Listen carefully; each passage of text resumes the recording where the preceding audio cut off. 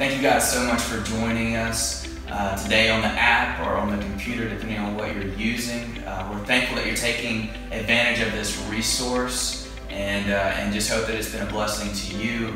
And if our church is continuing to feed you spiritually and being a blessing to you and your family, we would encourage you to continue to give. In particular, right now we're in the phase of getting ready to build out and extend our student ministry building. So you're already in the app or on the computer. All you have to do is go to give, and you can set up the giving either one time or reoccurring. And again, we're just so thankful. So I hope that you enjoy the message. Have a blessed day.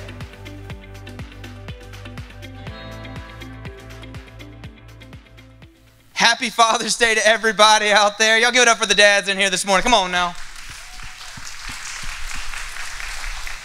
Out of all of the 9 months leading up to the coming of your child, we know that you worked the hardest. And we know that for those 3 to 12 to 24 to 48 hours, you struggled the most as that baby was coming. It was your hand that she broke during the epidural. It was you who dealt with all the emotions leading up and thereafter. You were strong. You were a man. Hear me roar, right? In the society we live in today, it's all about hearing the ladies roar, right? We want ladies to become men. Not really, ever, at all. Just heads up, we don't. But guys, you are needed. You are important. You are absolutely essential to the equation. And when you don't act out on the role that God has given you, man, a family suffers. But praise the Lord for godly men in the house of the Lord today and this morning. We pray that we as a church will be essentially just guided towards equipping and raising up where families can continue to thrive, continue to grow and to be healthy spiritually, more so even than physically, because that's what we're seeking to do. This morning in your worship, God, if you'd grab it just for a moment, we got a few things. Pastor Mark hit on most of those. Small groups have begun, but that means nothing if you have not joined a group. I said this 2 weeks ago or 3 weeks ago, whenever the last time I did a message, I think. If you are an attender, you should go to a group. It is essential if you are a Christian. If you are a member, that's what we do. Remember that part of it. That's what we do. We make time for community. We make time for accountability. We make time for relationships so that we can grow into the men and women of God that He intends us to be. If you've never gone through Growth Track, today is the day following this service. We're not doing the training thereafter because it is Father's Day, but we are showing you what it is that being on the Dream Team is all about, the responsibility, the privilege, and the honor it is to be able to serve people and know you're making a difference every single week. So I'd encourage you to go to that next door into the student ministry building. If y'all would, turn with me in your Bible to Jeremiah chapter 32, verse 1. Jeremiah 32, verse 1. I don't know that this is really a Father's Day message. I just know it's in the Word of God, and therefore it's good, and it's profitable, and I'm not used to carrying a mic in my hand, so I'm going to fidget around here just a little bit. Oh, I wanted to update you, too, for all of y'all who are a part of this whole journey that we're taking. As many of y'all know, and some of y'all are brand new, maybe it's your first week to be here. We are working on, looking towards, praying towards expanding the student ministry building, the building that you see right there, putting a facelift on it, having a huge covering like a couple weeks ago when it was pouring rain. I know some of y'all moms out there would have loved to have driven your car underneath a large pavilion and been met by smiling people. You were met with the parking team, but we would have people underneath there too. We're looking to build that, to do that. We have $234,000 thus far, since only a few months ago, going towards. So that's a huge blessing. We're getting closer, yeah. So I just want, one, thank you for being faithful to give. One, I want to encourage some of y'all who have never given before and you don't even understand the principles behind it. As a Christian, you're generous. As a Christian, you give. And again, if you believe in the ministry and what we're doing here, I encourage you, be a part of making a difference and knowing that you're impacting not only your kids' lives or your life, but also the families yet to come here. So in Jeremiah chapter 32, we're looking at something pretty amazing. The title of the message today is The Perplexing Ways of God. Do you ever find God to be hard to understand? None of y'all ever pray to God about things that do not occur. Yes, everybody finds God somewhat difficult to understand at times. Have you ever prayed for something that you were so dead set on that you knew it was surely the will of God, that you knew it was the right thing, but it did not happen, or maybe it happened in a way completely different than what you had imagined in the first place. And every single one of us who've ever prayed can say, yes. You would have been married to a lot of different people if your prayers had always been answered, correct? You would have been in a different country. You would have been in a different state. Things would have been different for you. The thing is, there's a lot of aspects about God that are unsearchable, and He reveals to us what He will, but He's God, and we are not. And so therefore, there's many things in this life that are perplexing. Parenting is perplexing. I find myself at a loss many times of wondering, like, what in the world were they thinking? You know, I came home yesterday and it was awesome, but my son and my daughter both had, it was called slime is what they said it was. It was from a birthday party, and it melted all over their hands, all over their face, all over their legs. And I was like, you're not coming inside. You don't belong in this house anymore. You know what I'm saying? Like, I'm perplexed by this. We've been working with Abram. And when he gets older, if he ever were to hear this message, he'll be embarrassed by it. But we've been working with him about, you know, being a big boy and going to bed at night without any diapers. And that's been going good for a while. But whatever happened, he changed his mind. And so for like the last 3 nights, I'm like, no, dude. Like, you keep peeing on yourself. That ain't happening. Like, you're going to have to wear a diaper. Like, every number that's short, he says it's 3. Every number that's long, he says it's 14. I said, it's going to be 14 days before you get out of those diapers at nighttime. And he was like, no, Daddy, but it's perplexing. Do you ever notice that people are perplexing? People are crazy, man. You know, that country song, what is it, like, beer is good and people are crazy and stuff like that? It's not too far. It's not too far off the track. People are nuts. Not all of them, thankfully, but we all got a little crazy inside of us. Some of us just express it a little bit more often than others, right? Some of us like to express it on social media and like to tell everybody about our problems. Great place to do it. God, though, on the other hand, is beyond comprehension. It tells us in Isaiah 55, verse 8 and 9, it says, for my thoughts are not your thoughts, neither are my ways your ways, declares the Lord. For as high as the heavens are higher than the earth, so are my ways higher than your ways, and my thoughts than your thoughts. Which leads us to Jeremiah chapter 32, verse 1. We're going to skip through some of these verses. It's a pretty long set, but it says this. The word of the Lord came to Jeremiah in the 10th year of Zedekiah, the king of Judah, which was the 18th year of Nebuchadnezzar. At that time, the army of the king of Babylon, which was Nebuchadnezzar, was besieging Jerusalem, and Jeremiah the prophet was shut up in the court of the guard. He was imprisoned. That was in the palace of the king of Judah, for Zedekiah, the king of Judah, had imprisoned him. So I want to give you a little bit of context right here. God had been warning Israel, had been warning Judah for years and years and years by the prophets. If you keep on sinning, I am going to discipline you like I told you in the law of Moses. If you keep on doing this, I am going to send an army against you. If you keep on disobeying me, I am going to discipline you severely, okay? And the Lord doesn't just spank. In the case of Israel, He literally killed many of the people and deported most of the rest of them. And so the context here is that Jeremiah is the Lord's man, and he's imprisoned for speaking the word of the Lord, because he keeps telling Zedekiah, listen, you are going to go to Babylon. You are going to be captured. The city is going to be plundered and burned to the ground. Bad things are coming unless you repent of your ways and repent of your sins. And Zedekiah, because he feared the people, would not do it. So he threw him in prison. Now listen to what happens when he's in prison. Do you think as a person of God, like in your mind, you're like, God, I'm your man, I'm your woman. Like, I'm doing the right thing, I'm being faithful. Does it ever kind of perplex you that bad things end up coming your way, or people treat you bad or speak ill of you? I mean, does that ever happen to any of y'all? It should freak you out just a little bit, yeah. It's kind of like, well, God, why is this happening? Or why did this take place? Or why are they saying these things about me or in my direction? Listen to what happens with Jeremiah when he's in prison. Jeremiah said in verse 6, the word of the Lord came to me. Behold, Hananel, the son of Shalom, your uncle, will come to you and say, buy my field that is in Anathoth, for the right of redemption by purchase is yours. Then Hananel, my cousin, came to me in the court of the guard in accordance with the word of the Lord, and said to me, buy the field that is in Anathoth, the land of Benjamin, for the right of possession and redemption is yours. Buy it for yourself. Then I knew that this was the word of the Lord. And I bought the field at Anathoth from Hanamel, my cousin, and weighed out the money for him, 17 shekels of silver.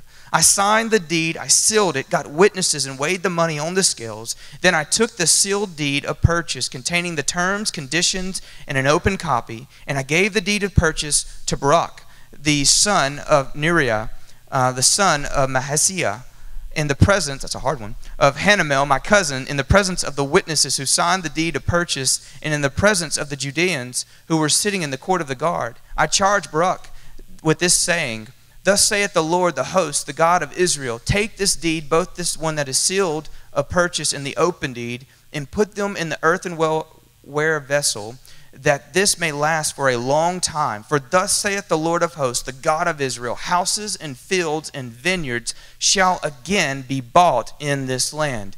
Okay, Jeremiah's situation is not a good one, right? He's in prison. The city is surrounded. He's been prophesying for years now, almost 30 years he's been saying the city is going to be destroyed. People are going to be killed. And if it's not by the sword, it's going to be by pestilence. If it's not by pestilence, it's going to be by starvation. It's going to get bad in here. He is in prison for speaking God's word. And here comes his cousin rolling up saying, why don't you buy my piece of property right here in Judah? You know, why don't you buy my piece of property 3 miles away from Jerusalem where everything is being destroyed and pillaged? It's about to be under the hand of the most powerful ruler in the known world at the time, Nebuchadnezzar. I mean, can you imagine somebody coming to you with that proposition? Wouldn't that just tick you off a little bit more? Like someone offering you a house that's worth $500,000 and they say, listen, I'll give it to you for $25,000. The only thing is it's in Afghanistan. That's not really a deal, is it? Man, you watch some of these shows, what is it, HGTV that has house hunters? I don't necessarily watch this show because I don't have that channel, but when you go to Quick Care, that's all they're ever playing. And so I get to catch up on it when I get sick every now and then. And so inside of that place, you find people who have a budget of $1.3 million and they collect crickets. Like, where did they get $1.3 million? They're 25 years old and they're in college. That makes no sense to me. Where did they get the money? Like, I need that type of job. It seems to be a little different. I don't know if it's embezzlement or selling drugs on the street. I don't know, but it seems like they're making a lot of it. But the whole point is that worse, he's in prison, and then here comes his cousin. What in the world could be in his cousin's mind that would send him there to say, buy my property because everything's going to hell and back? This will be a great idea. But yet Jeremiah, being instructed by the Lord, actually buys it. And so this is what happens to Jeremiah. He's being faithful to the Lord. He's being obedient to God. Verse 16, and after this, after I had given the deed of purchase to Barak, the son of Neriah, I prayed to the Lord, saying, Lord God, is it you who made the heavens and the earth by your great power and by your outstretched arm? Nothing is too hard for you. Do you ever find yourself just saying, Lord, I'm back in the same position again? 2 steps forward, 3 steps back. Here we go again. God, I thought I was being faithful to what you told me to do. I thought I was doing the right thing. And Jeremiah was doing the right thing. He had heard clearly from the word of the Lord, and yet he finds himself saying this, Lord God, like, what have you gotten me to do? What have you gotten me into this time? What is happening to me? He goes on to say this, and he starts praying to the Lord. But in verse 25, he says this, yet you, O Lord God, have said to me, buy this field for money and get witnesses, though the city is given into the hands of Chaldeans. And here comes the word of the Lord to him, verse 26. And the word of the Lord came to Jeremiah, behold, I am the Lord, the God of all flesh. Is anything too hard for me? Is anything too hard for me? And I read that different the other day. After you read a verse a bunch of times over, you kind of start digging in a little bit deeper. Notice what Jeremiah says in verse 17. He says, Lord God, nothing is too hard for you. And what does the Lord say back to him? He says, is anything too hard for me? You know, Jeremiah, you said that I can do anything. Jeremiah, you proclaimed great things about me. You believe great things about me. You have the right doctrine about me. But Jeremiah, do you really believe that I can do anything? Do you believe that I'm going to bring about what I've told you to do? Do you believe in spite of the circumstances, in spite of the people who are mocking you? Do you believe my word? And that's what we asked the church this morning.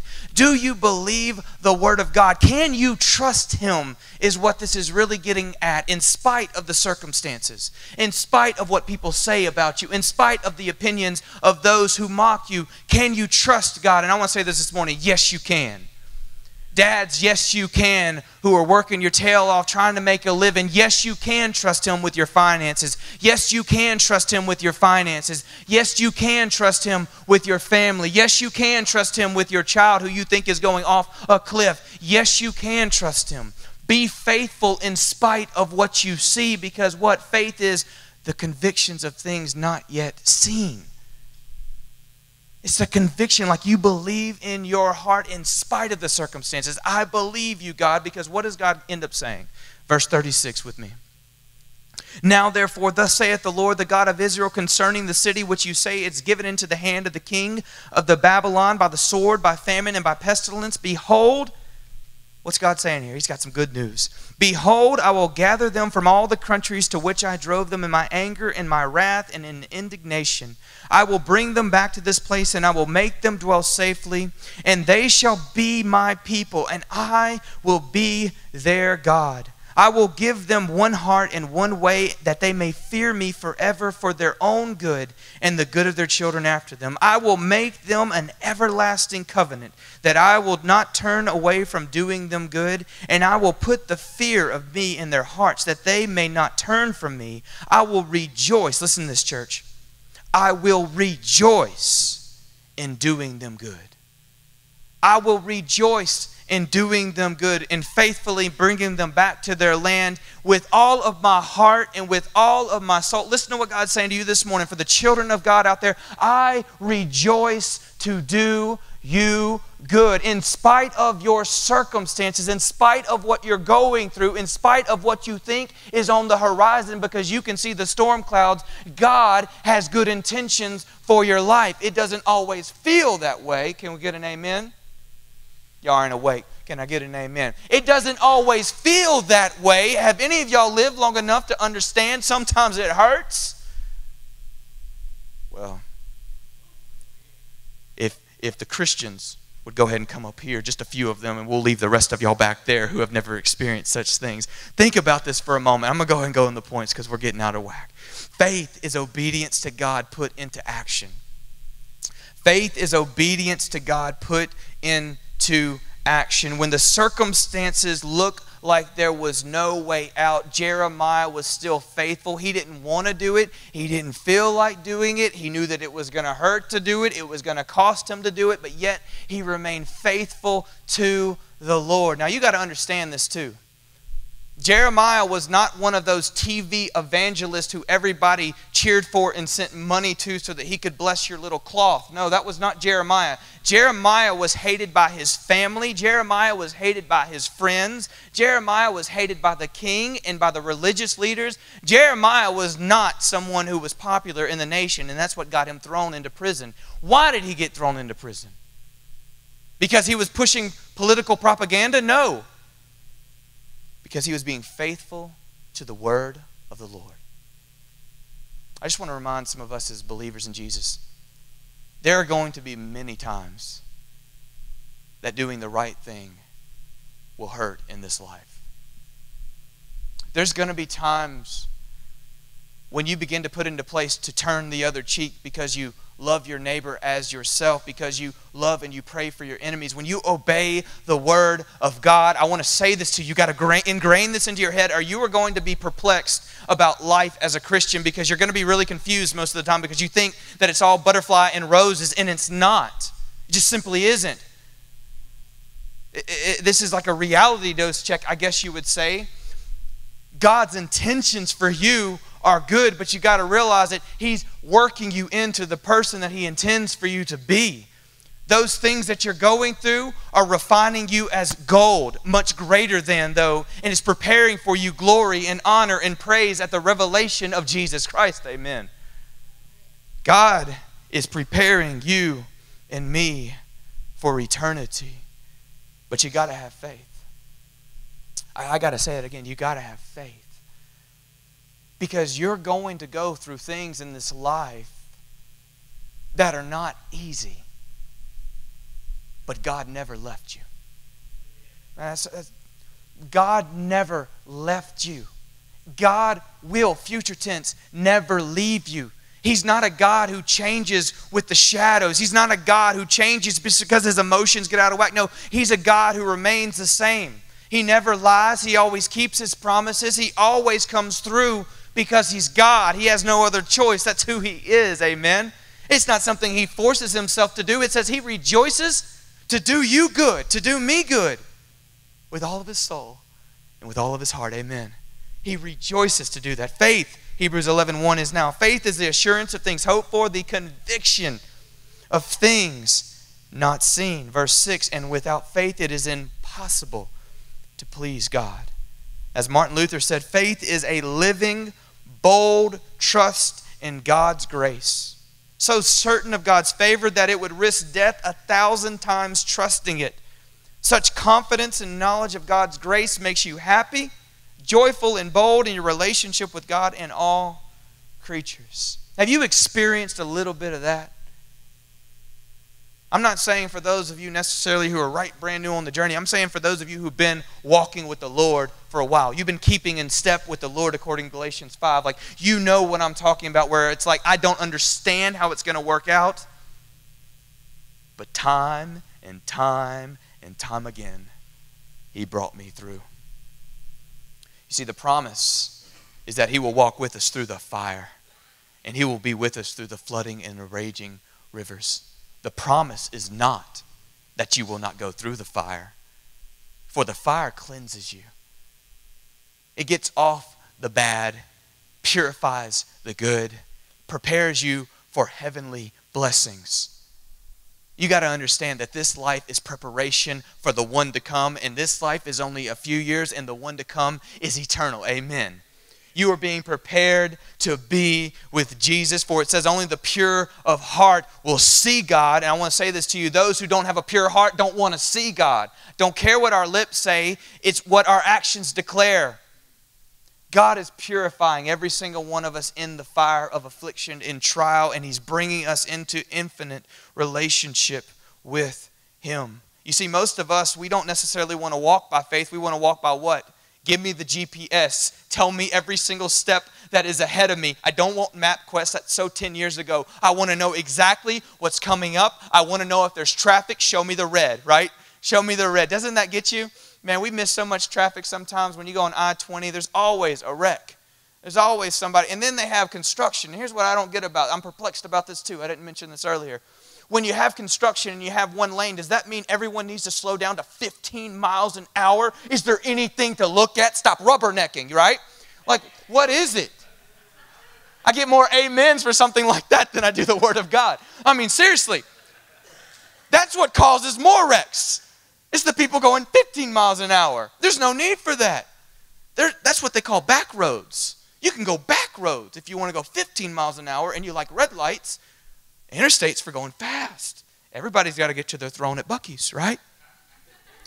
We all want the rest of the story. And what God gives us is what? Gentle guidance along the way. You want and I want, let's be real, a spotlight. And God says, I'll give you a what? My word is a lamp. Not a lamp that you pull like that gives off a pretty good bit of light. The lamp that they're talking about is a little bitty, about the size of your fist, oil lamp. Just enough light to see you through. Why does God not give you the whole picture? Well, I bet there's a million reasons. One, you would be scared to death and you wouldn't take another step. Fear paralyzes so many people. Fear paralyzes so many people. But I want to say this to you. God gives you just enough light so you're doing what? You're always and continuously, as much as you hate it, depending upon him more and more and more and more, and learning to trust him. Amen. Learning to trust him. We don't naturally trust God. It is something that is learned. It even says that Jesus himself, who was perfect in every way, learned obedience through suffering. You see, we all I hope we want it, but nonetheless we say it. We all want to be like Jesus. But we hate the process. We all want to be like Jesus, but we hate the process. Being refined in the fire, or being in the hands of the potter and we being the clay, it hurts. Jesus said, if you want to follow me, deny yourself, take up your cross, and die daily. Think about that for a second. How many of y'all have given up friendships? How many of y'all have given up things and resources? How many of y'all have been possibly stabbed in the back, if you will, proverbially? Maybe literally. How many of y'all have gone through rough times and you just don't understand it, but yet God is saying, I hold true to my promise. I am bringing you home. It's a journey. It's a process. I will see you through until the very end. Secondly is this: there will be many occasions of bewilderment as you follow Jesus. There will be many cases. The book of Job is a book of bewilderment. The book of Job is a book of questioning, why, God, is this happening to me? What have I done? Again and again and again, Job asks those questions, and yet it is not until the very end in chapter 42 when Job does what? When Job gets his answer? No. Until Job is in the presence of God himself. Listen to what it says in chapter 42, verse 5 and 6. I had heard of you by the hearing of the ear. Listen, some of y'all are living on second-hand Jesus, okay? Y'all are only getting a message on a Sunday morning. You're only getting a little bit of Caleb in the mix of everything else. Listen, you need Jesus filled into your life. You need to be filled with the Holy Spirit, and that takes you doing what? Disciplining yourself to read in the Word of God, to surround yourself with other people who can lift you up. He said this, I heard about you with my ears. Now what is he going to say? But now my eyes see you. Therefore I despise myself and repent in dust and ashes. What is that another way of saying? It's not just physically with his eyes. What he is saying is, I am in the presence of God, and all of the questions are overwhelmed by his presence. The bewilderment, the pain, the doubt, the misunderstandings, just all of those things begin to fade away when you're in the presence of God. When you're drawing near to the presence of God, his presence overshadows those very things. You see, Jeremiah was perplexed. He said, oh, Lord God, what have you gotten me into? What are you doing to me? You know how we combat and overcome the overwhelming feelings of bewilderment and perplexion? What did Paul say? I'm perplexed, but I'm not what? Destroyed. You know, I don't understand it all. Have you gotten to a place where you're okay with that?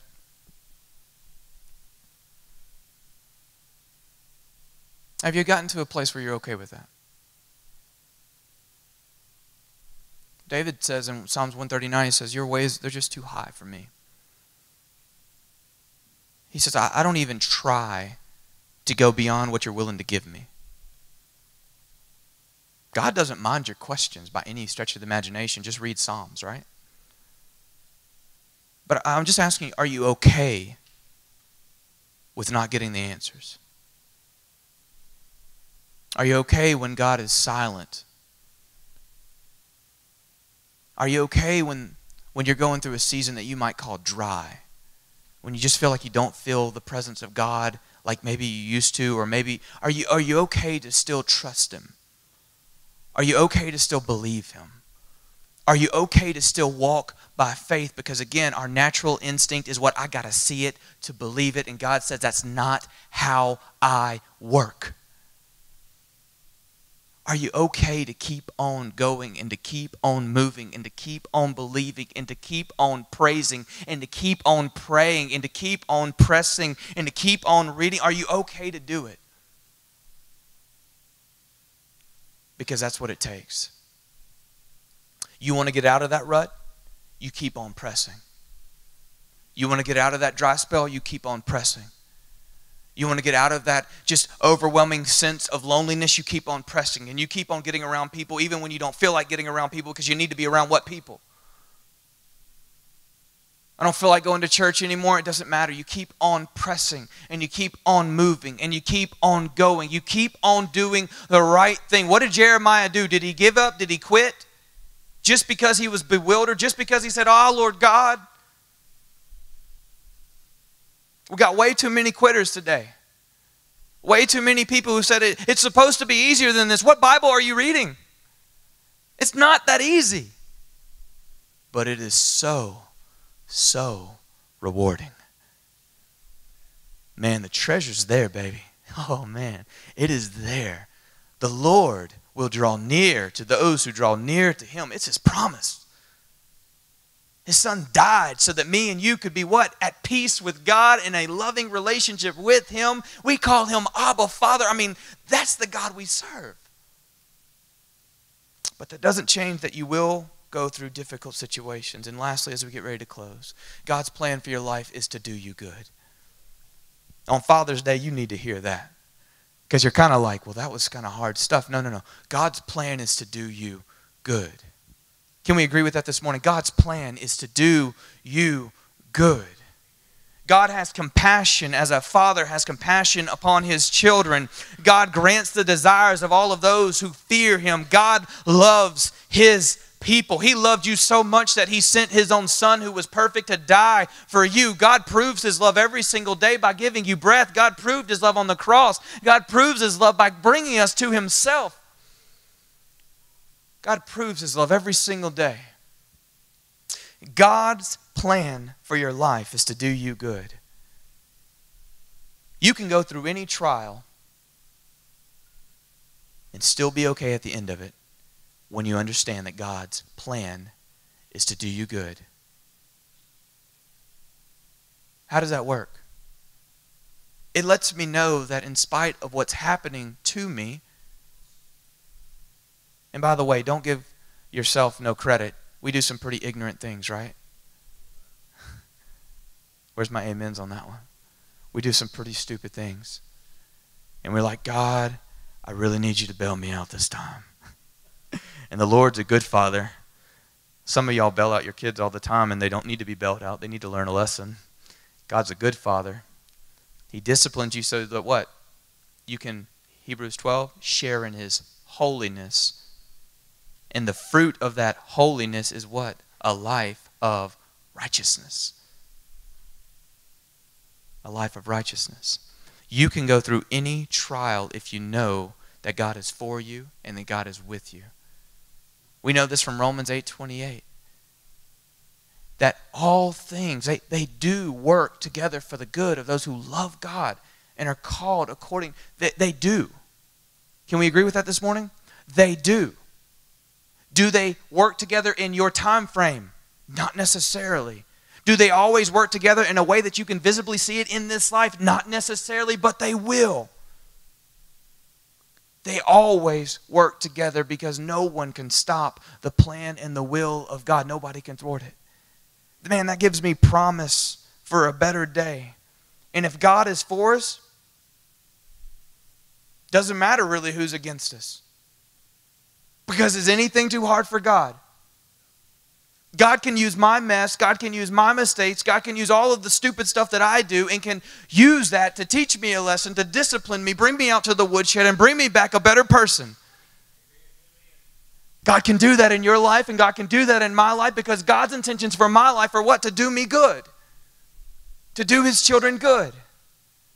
We've got to hold on to that when you're going through trials and when you're going through tribulations, because He says this to the people of Israel. He says, all of these bad things that are happening to you are because of what you have been doing, but I have good news for you. I'm going to bring you back. I'm going to bring you back. I'm going to bless you. I'm going to give you a new heart. I'm going to give you a single-mindedness towards me, and I'm going to do good for you because I love you. But it doesn't mean I won't discipline you in the process. One of the most confusing verses that we read or hear people talk about today, and we all love it because it's a great verse. Jeremiah 29, verse 11, it says, "For I know the plans that I have for you, declares the Lord, plans for welfare, not for evil, to give you a future and a hope." Right? Absolutely, 110%. But I want you to remember where that verse was laid. Chapter 29 of Jeremiah, the city was besieged. The people were starving to death. They were about to be slaughtered, and the rest of them were going to be deported, and only the poor people were going to be left in the city. The temple was going to be burned down. The houses were going to be burned down. The king's sons were going to be killed in front of his eyes, as well as his leaders, and his eyes were going to be poked out and brought to Babylon, okay? Listen, in the midst of this, in the midst of your trials, God is saying to you, there is promise, there is hope, but I want to tell you something. You are still going to go through difficulties. You're still going to go through trials. Psalms 119:68, you are good and you do good. Praise the Lord about that. We'll finish with these last little points there.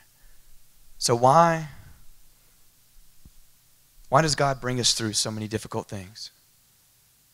There's a bunch of reasons, but maybe there's just a few that can stand out for just a moment.